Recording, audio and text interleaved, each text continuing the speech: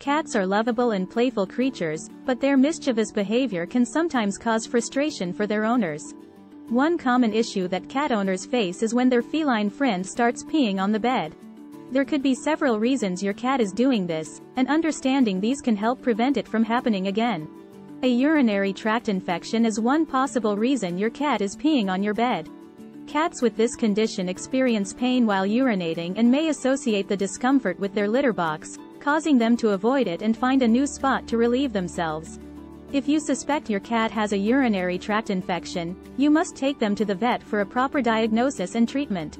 Another reason your cat may be peeing on your bed is stress or anxiety. Changes in their environment, such as moving to a new home or introducing a new pet, can cause stress in cats. When cats feel stressed, they may start to exhibit behavior such as peeing outside the litter box. You can provide them with a quiet space, plenty of playtimes, and regular grooming to alleviate their stress. In some cases, cats may also pee on your bed as a form of territorial marking.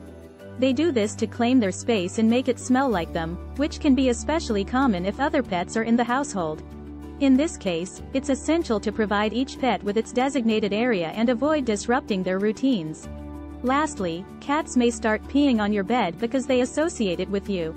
Cats are social creatures and may see your bed as a place to be close to you. If this is the case, you can discourage this behavior by making your bed less attractive to them, such as using a repellent spray or keeping your door closed. In conclusion, there are several reasons your cat may be peeing on your bed, and understanding the cause can help you find the best solution. Whether it's due to a urinary tract infection, stress, territorial marking, or simply a desire to be close to you, it's important to address the issue as soon as possible to prevent it from becoming a chronic problem. If unsure of the cause, it's always a good idea to consult your veterinarian for further guidance. Please like and subscribe.